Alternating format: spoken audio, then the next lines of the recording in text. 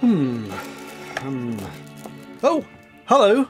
I'm just eating some chocolates here. Well, it is Christmas after all. Merry Christmas. And if you don't celebrate Christmas, well, merry this time of year. Just thought I'd do a very quick video to say thanks for watching, whether you are a new viewer, welcome along, or an old hand who's been here for years. Thanks for sticking around. It's been a funny sort of year, hasn't it? I remember at the end of 2020 thinking, phew, thank goodness that's over. Here's to 2021. And 2021's been fairly rubbish as well. So let's not make any predictions for 2022, except insofar as how things are going to be on this channel. Now, of course, a year ago, in fact it was, yes, at the end of December last year, I made a video describing how I had grown weary of cruising on the boat, and I wanted to change what I was doing and change the direction of the channel a little bit so that I was focusing more on making documentaries about the canals rather than it being about me cruising my boat. And then I took January, February, March off and began making those little mini documentaries. I think I promised to make about one a month, and in the end I made about one or two a month, so actually beating my target there. And I did wonder whether people would still like to watch those videos, and a few people left, but many more people have come on board, and the subscriber numbers, as you can see, now over 200,000. And every time I go past a particular milestone, I always exclaim how remarkable it is and how joyous, but mind-boggling. And once again, 200,000 plus people watching this channel, where I just knock about with a video camera and a laptop and turn out a few videos about the canals. It's lovely. Thank you so much for watching and continuing to watch, and particularly with me having slightly refocused the channel, for watching and enjoying those little videos that I'm now making about the canals. I've had someone say recently, oh, you should stop calling your channel Cruising the Cut because you're not cruising the cut. And I'm not, no, but it is still about cruising the cut. It may not be me chugging around the canals on my boat, but the channel is still the same. It's about canals and everything related to them. So I think it is still fair to call it Cruising the Cut, even if it is about cruising the cut in general. And I do still enjoy cruising the cut, just with other people. So for example, the trip I took across the Wash with Alan and Tina and Joe and Michael and Lorna, that was fantastic. And I'd like to do more trips and more different things of different kinds of cruising, but again, it just won't be on my own boat. That is pretty much set in stone now. I'm not cruising on my own boat, but I will go on do some cruising. I may hire a boat here and there and do bits of the canals that I couldn't otherwise get to. I may go and join other people. And I will continue in 2022 making little documentaries about different aspects of the canal system. So if you have been enjoying the videos over the last year, and I very much hope you have, then there is more of that still to come. I've already got some fingers in pies for things to film, and other stuff I suspect will just kind of fall in my lap as we go through the year. So plenty more videos still to be made, and I hope you will join me on this journey. Now then, what do I do with those chocolates? Oh, speaking of chocolate, won't you join me for some bonus content in the galley? Hello! At this time of year it is quite likely you might be having guests round, and they might well expect some sort of feeding. What could be nicer to feed them than a lovely chocolate mousse? For this recipe, which is my mother's old recipe, although I don't know where she got it from, you will need a bar of probably dark chocolate. It works best, I think, with this dark chocolate. This is 180 grams. You only need half a bar, unless... How many does this make? I think this makes 4. They're small little chocolate mousses.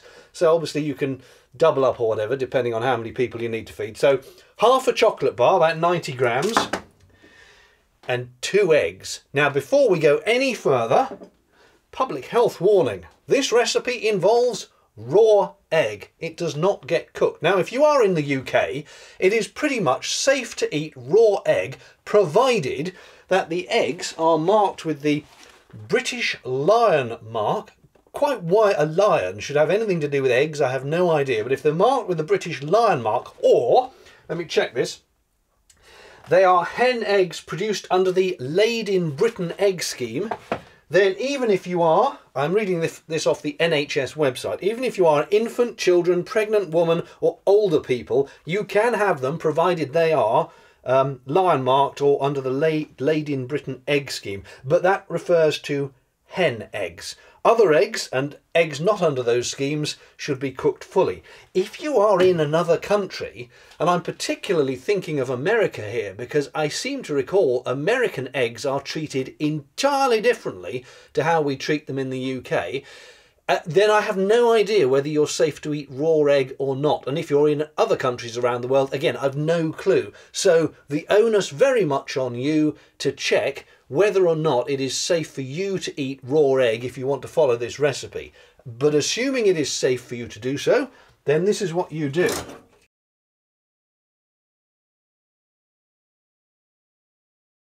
You put your iPad out the way before it gets egg all over it, and you need to put the chocolate in a bowl over simmering water, the idea being to gently melt the chocolate. Now, if I'd been organised, I'd have got this going in advance, but I'm not, so I'll put it on there. I also don't know if this bowl I've got here is Pyrex, as in heat safe. I think it's heat safe. We'll find out, and if it heats up with the water, then presumably not a problem. So I need to bring the water to simmering, and this is to melt the chocolate. It does say on the instructions, don't let the chocolate get too hot. If it's hot enough to burn your finger, so this will involve sticking my finger in the chocolate, then it is too hot. Now then, let's, while that is starting to warm up, let's open up the chocolate and divide the bar into two.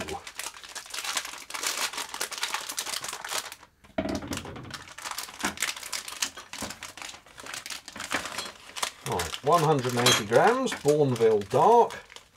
Half of it is, well, it's that much, isn't it? There we go. Right, there's my half of chocolate, which might as well be, oh hello, put into the bowl in little squares. Right, I can feel quite a lot of heat coming off the gas. Whether that's going to be enough to melt the chocolate yet, I do not know. I'm going to need a stirring implement for the chocolate. Other things you will need will be a spoon, a dessert spoon, a whisk, I think, for whisking up the egg whites. Yes, you do whisk the egg whites. And a little spatula type thing for generally scraping stuff around. Okay, let's put that chocolate out of the way. We will need to separate the eggs into the yolk and the whites. Now, I had a bowl for this. There we go. I've got one bowl for the whites because they're going to be whisked, and one bowl for the yolks. Let's do that while this chocolate warms up. I might just stick my finger in the water. Okay, that's beginning to warm very, very gently. It's going to take a while, I think. Let's do the eggs if we can. I'm not very good at this. Right.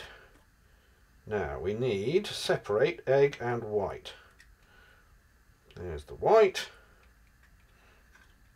There's some more white.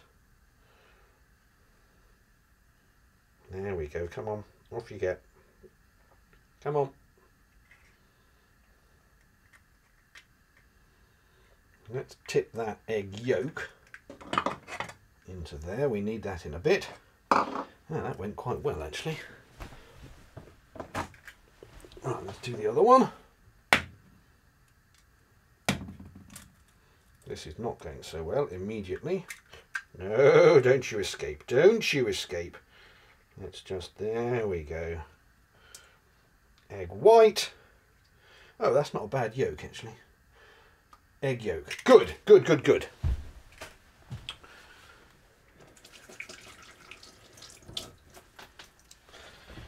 Okay, what are we going to do with those later? I won't whisk the egg whites yet.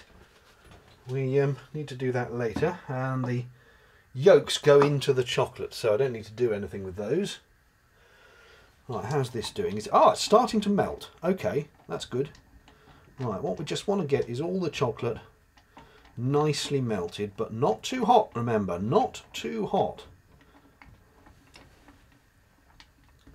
This could take a while, I think. I'll just give it a bit of a stir. How hot is that water? Yeah, okay, that water is now warm, so I might turn it down to a simmer. I mean, it's not actually at simmering point, but it's warm enough that it's melting the chocolate. And since the recipe explicitly states don't get the chocolate too hot, I don't want it getting too hot. Right. This is a bit where you just have to talk amongst yourselves while the chocolate melts.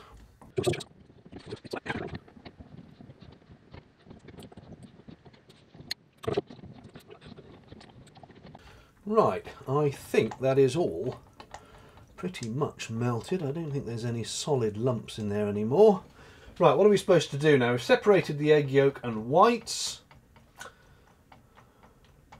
Whisk the whites until solid. Oh, then take the chocolate off the heat. Right, I've mucked this up. I should have been whisking while that was melting.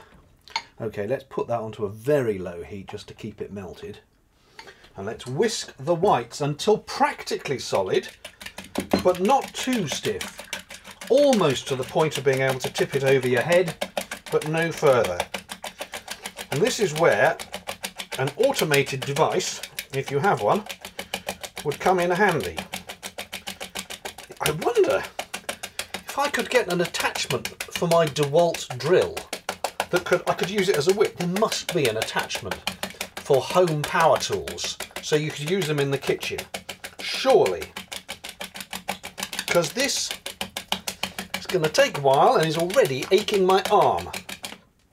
Please, let's not go down the arm jokes. I can see people starting to write arm jokes in the comments already.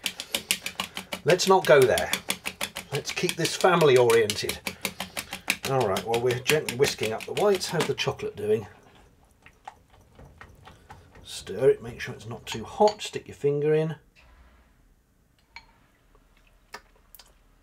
No, that's barely warm. That's tepid, so that's fine. Right, how are we doing with this?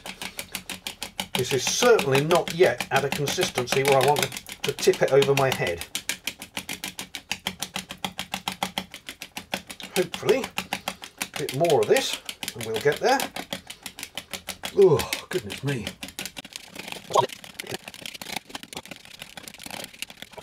That is not the consistency where I could put it above my head. Not practically solid, but not too stiff.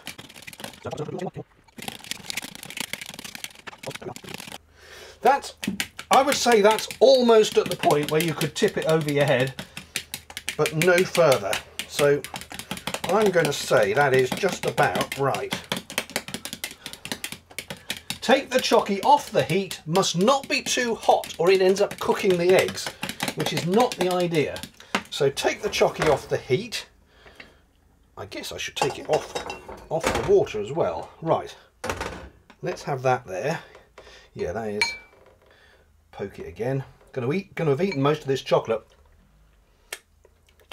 Yeah, it's warm, but it's not boiling. Right, what are we supposed to do now? Take chocky off the heat, tip in the egg yolks. Okay, that's not a bit of shell, is it? No, it isn't. It says stir like fury to mix it in. Okay, I hope that's not cooking the eggs. I have a horrid feeling it may be, even though I didn't think it was that warm. Stir like fury and let it cool a tad. That's a very scientific way. Oh, do you know what? The outside of this bowl is very hot, even if the chocolate wasn't. Blast. Okay, well, I've stirred that in like fury, like it said. Now let it cool a tad. A tad could be anything, couldn't it? Let's... Okay. Let it cool a tad. I mean,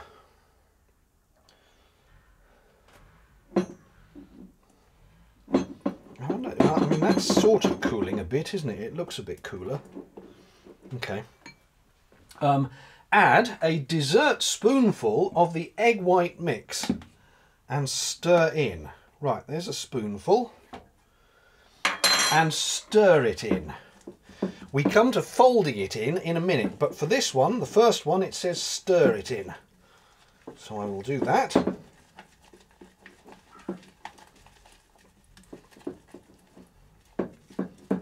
don't know why we stir one in and fold the rest in, but cooking, as you know, is a mystery to me.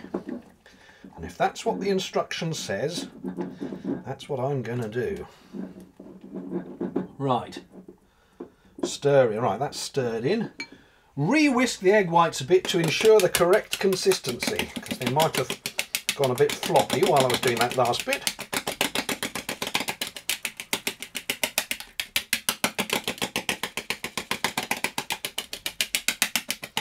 Right, and tip them in too.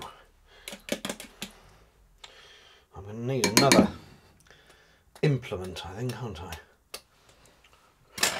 Right, have I got another implement? There we go, wooden spoon will do. Right, tip them in too.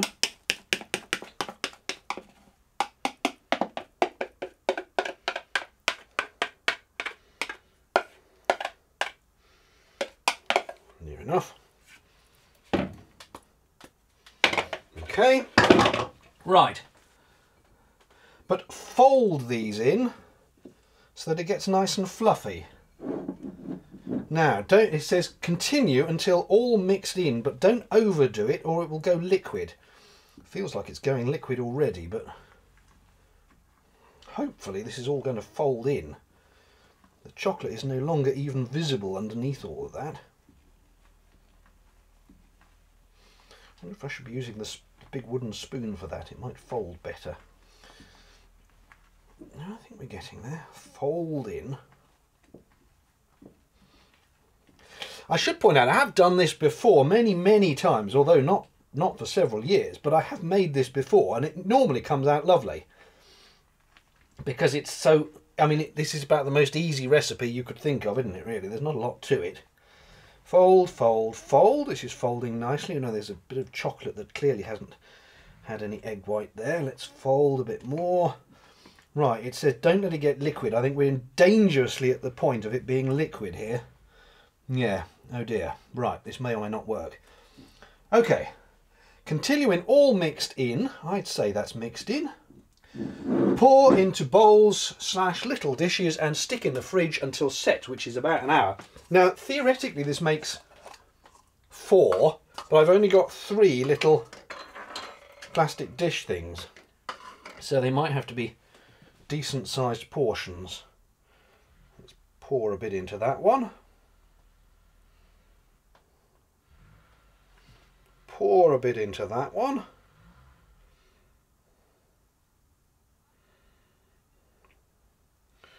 Pour a bit into that one. A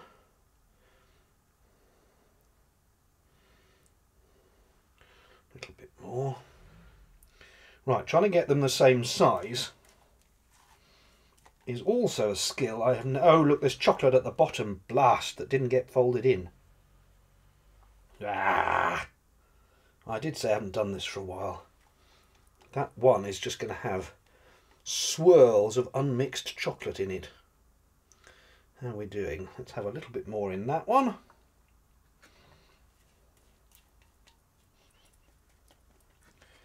And I think actually that one needs a bit more.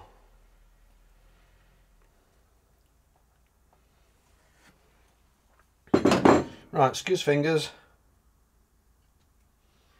Oh yeah, that's got blobs of chocolate on it. Right, well, these are going to be chocolate mousses with blobs of unmixed chocolate in them. Okay. Actually, I don't believe that was for 4. Because there's a mousse. There's not a lot there. And I've only done 3 of them. I think, frankly, I think I could have done 4 eggs and all the chocolate. And then I could have done 4 or 5 decently sized ones. But let us now put them in the fridge and let them set for an hour. It is now about an hour and 20 or so minutes later. I have had a cheese sandwich and a nice cup of tea for my lunch. What could be finer for dessert? than a nice chocolate mousse. So let's see how it's done. I have a feeling that I probably should have whipped it a little bit more, the egg whites, but well, it looks all right. It looks like it's set. Let's dig in and see what it's like. Oh, oh yeah, that's looking all right. Let me show that to the camera. And there. Give it a try.